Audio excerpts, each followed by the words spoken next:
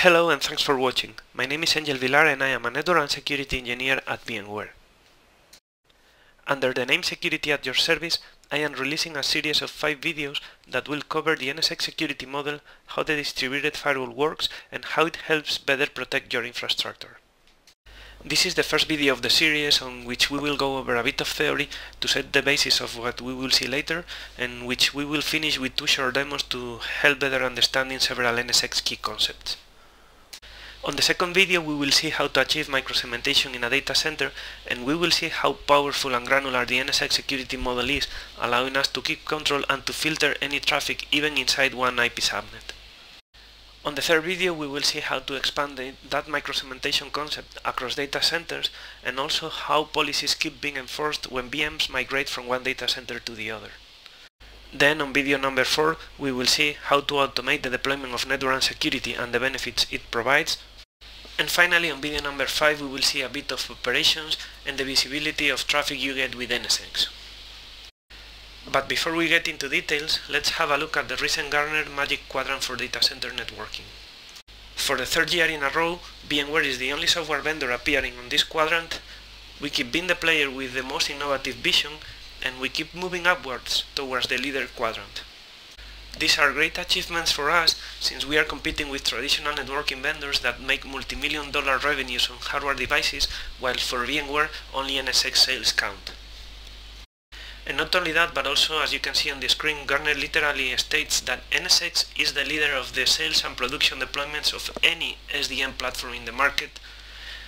NSX is widely deployed across VMware installed base, which definitely means NSX is widely deployed, and also it has a deep feature set and a proven track record of reliability, which is really important because we are talking here about production deployments and not about test of development deployments.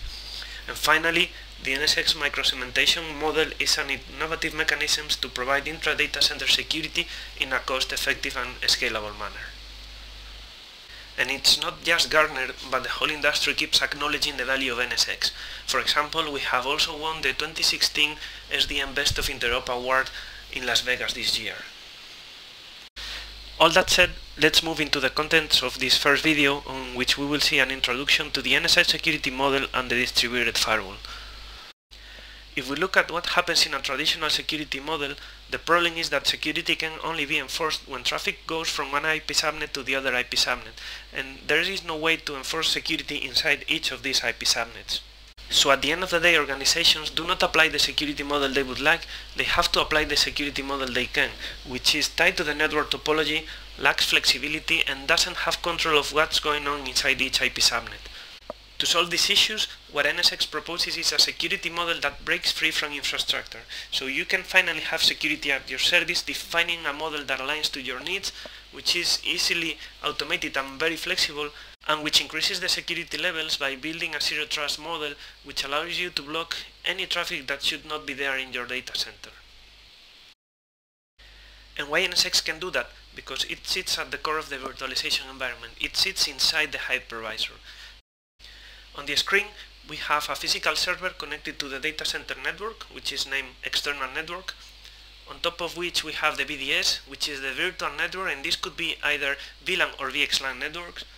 Over it we have a grey rectangle that represents the hypervisor, and on top of the hypervisor we have VM1 running. So as traffic gets in and out of the VM, it goes through the hypervisor, and it's there where NSX looks into it and enforces the security policies. Before traffic gets encapsulated into any kind of network, it doesn't matter if it's VXLAN or VLAN based. And it's because of that, because policies are enforced before traffic hits the network, that NSX can filter and control what's going on even inside the same IP subnet. Comparing to a physical environment, that would mean having the servers connected to firewall ports instead of switch ports. And again, because policies are independent on the kind of network, it doesn't matter if it's a VLAN based or VXLAN based network, organizations can deploy the NSX security model without any change on their existing infrastructure. So they can keep having the same network topology, they don't need to change any IP address on any device, even not on the VMs, they don't need to change the VM location, and they don't even need to change any hardware. The fact that NSX sits on the hypervisor guarantees that even if a VM is compromised, an attacker cannot disable the security policies from inside the VM. Also, it provides NSX plenty of information and metadata that can be later used to define policies which are not tied to IP addresses or subnets. And this is the key that allows NSX to align the security model with the business needs, because now you can group resources based on their function and not just on their IP subnets.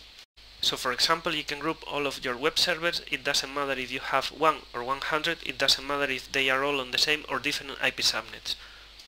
If tomorrow you add new 10 web servers, they will be added to the same group, and again independently of their IP addressing.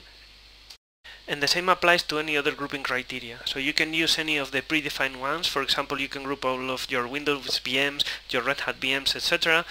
You can just use your own criteria to align the security with your needs. So for example, you can group all the servers that form your application sets. For example, you can group your development VMs on the one side, your production VMs on the other side, your PCI zone, whatever you need for your business, you can do it with NSX. And once you have defined these groups, you can use them in security policies. So for example, you can build policies like these ones. I don't want my application 1 to talk with my application 2. How many servers do I have on my application 1? I don't care. Which IP subnets are they? I don't care, because policies are applied independently of infrastructure. If tomorrow I need to add 2 new servers to application 1, they will be added to this group and will be protected by this very same security rule from the very first moment. I don't need to open a new rule based on IP addresses. NSX also allows to define policies based on Active Directory groups. So for example, I can easily filter so that only my HR users can access the HR applications. It doesn't matter how many servers do I have on the HR application, it doesn't matter the IP addresses. This is very convenient and very useful for VDI environments, for example. And we use the same approach to define rules that filter traffic from external networks to our web servers, and also to define micro-segmentation. All I need to do to make sure that between my web servers they only talk HTTP and HTTPS is to define this very simple rule. From my web servers to my web servers, allow only these 2 protocols. And it doesn't matter if all my web servers are on the same IP subnet, on different IP subnets, or a mix of both. NSX security is independent from infrastructure, so the policies will be enforced. And you can always add solutions from your favorite security vendor to any policy defined by NSX. So for example, you can make sure that traffic between your web servers, even if it's on the same IP subnet, is analyzed by the same vendor you are using for your perimeter firewall. And finally, this is how the NSX firewall console looks like. So as you can see, you can use multiple constructs to define your rules. You can use IPv4 IP addresses, IPv6 IP addresses, vCenter containers like VM names, like clusters, like data centers, like VM NICs.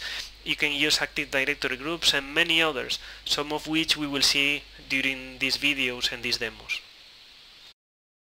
With this, we are done with the theory part of this video, so let's move into the demo time. So the first demo we are seeing is just a very simple use case on how to group and isolate Windows VMs from Linux VMs. We won't go into much details of the NSX interface for now because we will see it later in other demos. We go directly to the Service Composer, which is the section where we define these groups we have just seen in the theory part of this session. Here we create a new group and we call it Windows VMs, and as a membership criteria we define all those VMs whose operating system names contains the word Windows. And only with that the group is created and already has 2 members. As we can see, there is a domain controller and also a SRM related VM which is based on Windows. We now repeat the process, creating a second group which we will call Linux VMs, and as a membership criteria we define those VMs whose operating system name contains the word Linux. Once again, since the moment we hit finish, the group is created and automatically has already some members, in this case 10 different VMs, all of them running Linux-based operating systems. And the beauty here is that we have just grouped VMs independently of their IP addresses. It doesn't matter if all of them are on the same IP subnets or on different IP subnets. We have just grouped them all together, and also as soon as we add more Linux or more Windows VMs, they will be part automatically of these groups and we don't need to modify them.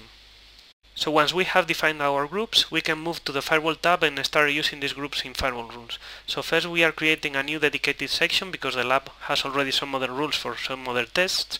In our case, we call this section Linux versus Windows. And we define our first rule that will block traffic initiated from Windows VMs towards Linux VMs. As the source, we will select the group we have just created, but as you can see, there are many other options based on different constructs as we talked before in the theory session. So we just go to the security groups and select the Windows group we have just created.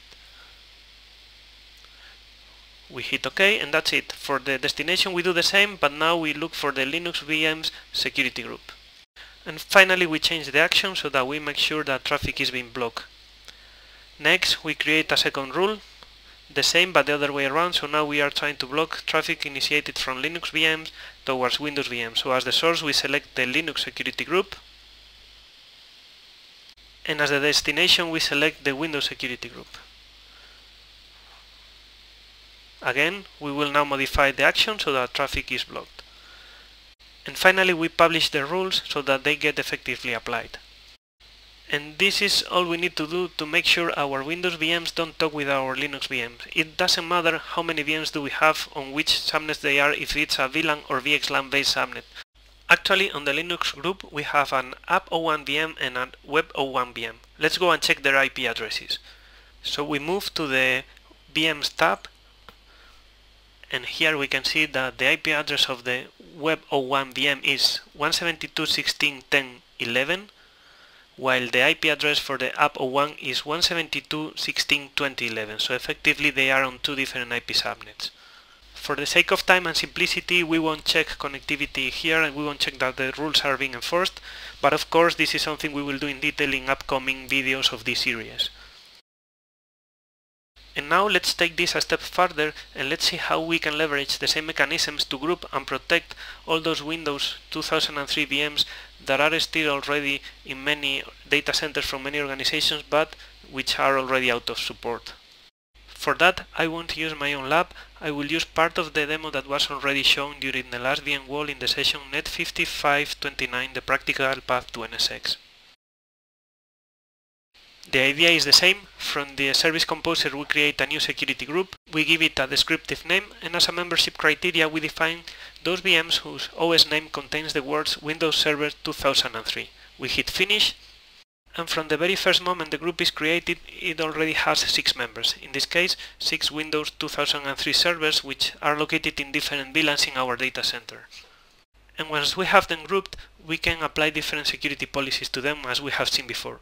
So we can block all traffic, we can filter traffic and allow only specific communications, we can redirect traffic through an IPS, through a next generation firewall, anything you want you can do it with NSX.